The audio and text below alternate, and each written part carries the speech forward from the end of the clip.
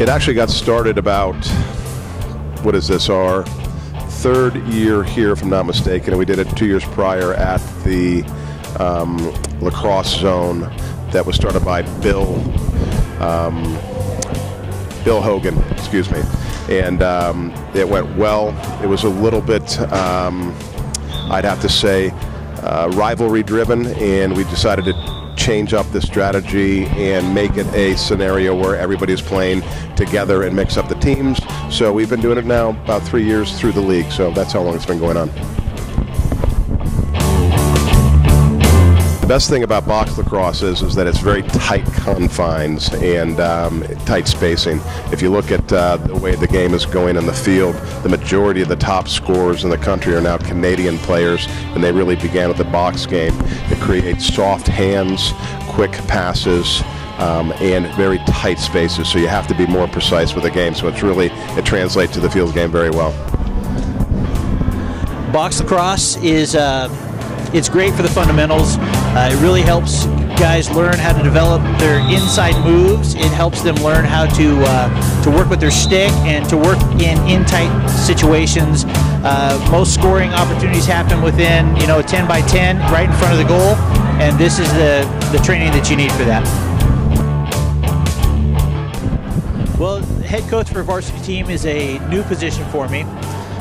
So there's a little bit of nervous anticipation, but there's also some excitement. I'm really looking forward to see what we can make happen for this year.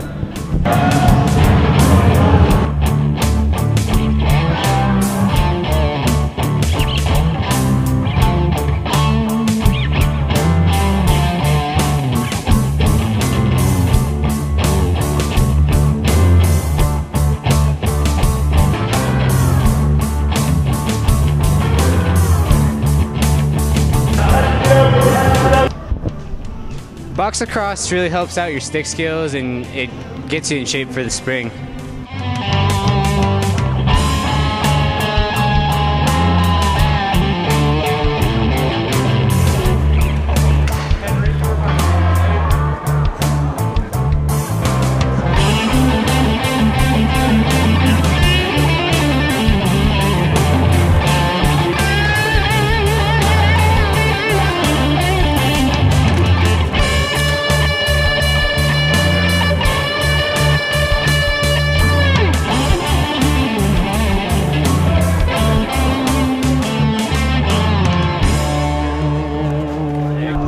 My predictions for the next spring season are that it's going to be very, I would say, parity throughout the league, which is kind of nice in a way. I think a lot of the talent that had been here maybe 5 or 6 years ago in terms of athleticism has changed.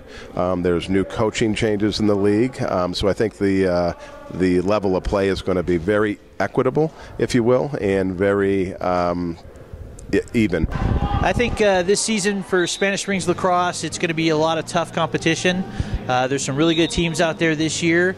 I think with some of the changes that I'm going to be focusing on, really strong defensive play, I think we should do pretty well. I'm hoping for playoffs. I'm hoping for hopefully, top scoring. We get to play some of those Southern Nevada teams and maybe some championship games. So we'll see if we can make that happen. For this season, we're going to stomp those Galena guys over there and take it all the way to state. All right, cool.